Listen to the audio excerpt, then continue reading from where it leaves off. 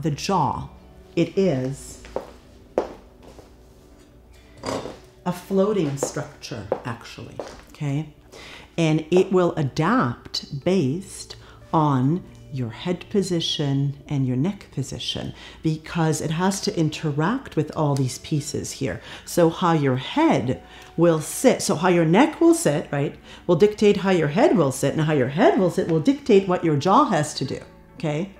So the very interesting thing with this is that when people have that TMJ, right, and they keep treating them at the jaw, but leaving their neck and their head this way, right?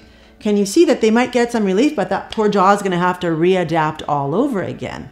Let's go a little bit more complex.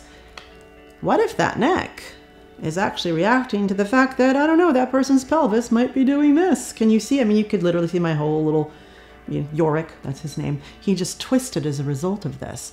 And until you fix this, this person's jaw is not going to sit in the right place.